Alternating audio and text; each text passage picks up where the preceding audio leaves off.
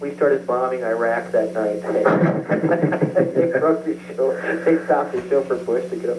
But hey, I was planes here. I was going to say, my comment. Roger was saying to me, he doesn't believe in retirement. Yeah. He looks at people like Picasso and some of the other artists that paint or play till they drop. Right. And he can do that, and I think all of us can, but that's an individual decision. Exactly. Whatever way you want to interpret that word retirement. Exactly. Certain things you change, your priorities change. You're retiring from doing certain things, but you might open up other things to do, which, But what you're doing now, like I said, I mean, you don't owe anybody anything. You're playing what you like playing.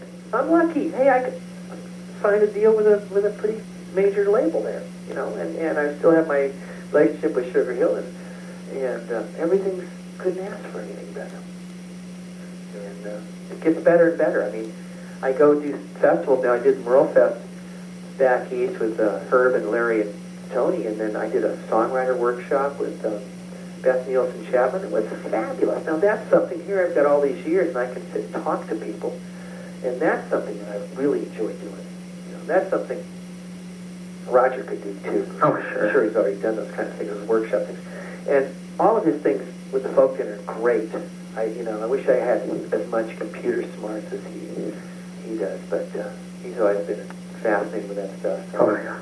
But he's a stand-up guy, and Crosby is, and we all grew up. Bottom line, we all grew up. Then when you grow up, you appreciate your friendships. Exactly. And when you go through things like David went through physically, I went through physically, you really appreciate things. And I've got lots of friends. I have a very dear friend right now who has cancer, who I've been consoling on a daily basis. Guy I went all through school with, from second grade to senior in high school. Terrific guy. Anyway, I think I got to go. I think so. Is there any chance? Anything else, Steve, you can always give me a call.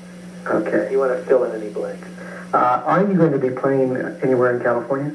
I'm playing, yeah, but it's up at the Kate Wolf Memorial Festival. That's the 30th. That's a week from Saturday.